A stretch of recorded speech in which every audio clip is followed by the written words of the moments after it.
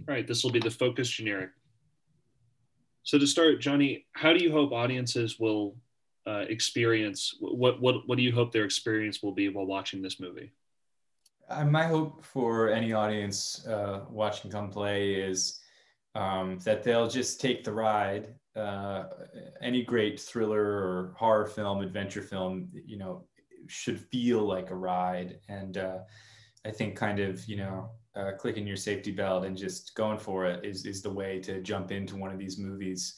Yeah, I think it has a big heart, but it has some big scares. And the combination of those two things is something that I always look for when I'm going to see a film. So I just hope that people will buckle up and take the ride with us.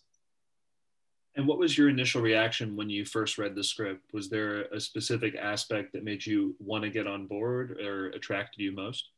Yeah, when I first read the script, I loved how it was this kind of love letter to a lot of the kind of PG oriented scary films that I grew up with. A lot of the Amblin movies that I grew up with. I was a child of the '80s, and so I grew up with a lot of those films, and being able to be part of that great legacy in storytelling was very exciting for me.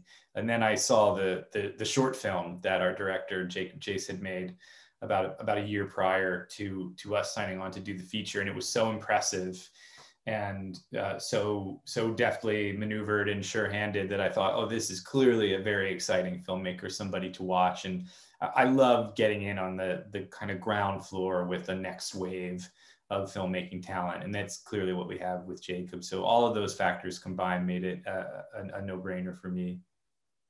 And what was it like on set? Are there any favorite memories or specific days of filming that you'd like to share?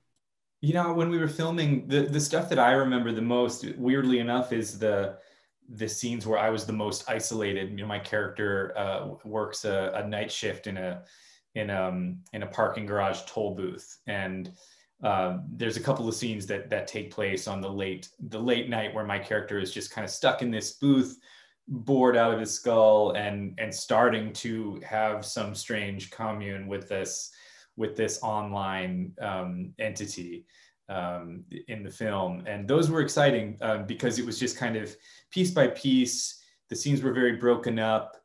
It very much kind of relied on the editing of it, but it was just me and Jacob and the film crew kind of working from about 8 p.m. until 7 a.m. in the morning until the sun came up and we lost the dark cover of night. I don't always like filming scenes where I don't get to work with other actors, but there was something about those nights that I remember. I just remember it being really fun, and working with we got to work with a practical effect.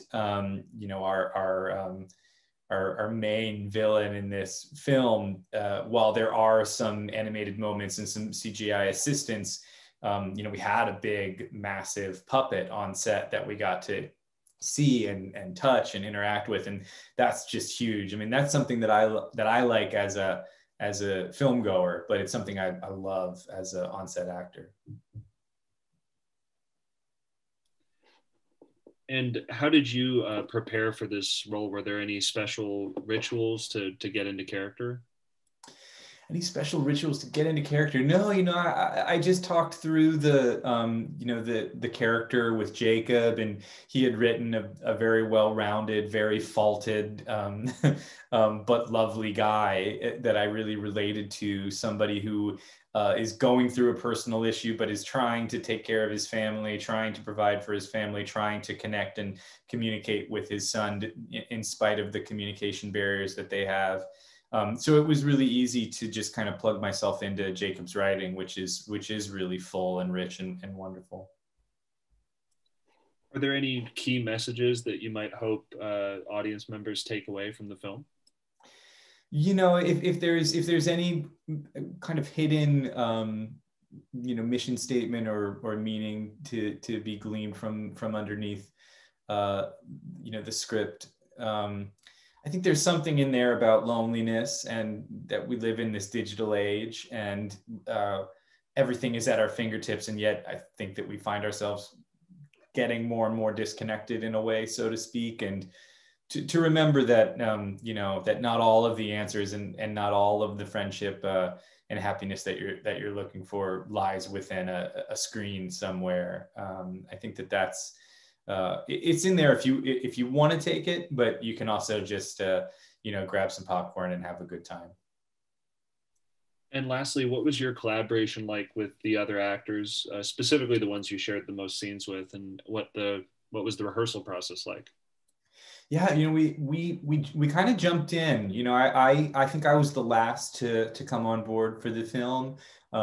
Gillian and Edgy were already cast when I showed up, and so I didn't get a ton of rehearsal or you know, research time, but I didn't mind. I loved just kind of throwing myself into it. And we shot it up in Toronto, and I live in New York, so it's a quick commute for me. So I made a few trips back and forth to film it. But I remember just getting there, and the producers took us all out to a really nice dinner, and I sat next to Eji, and we got to kind of just chat and bond a little bit. And then the three of us, we just kind of, you know, we just locked into playing this family. There was something very natural and organic about it.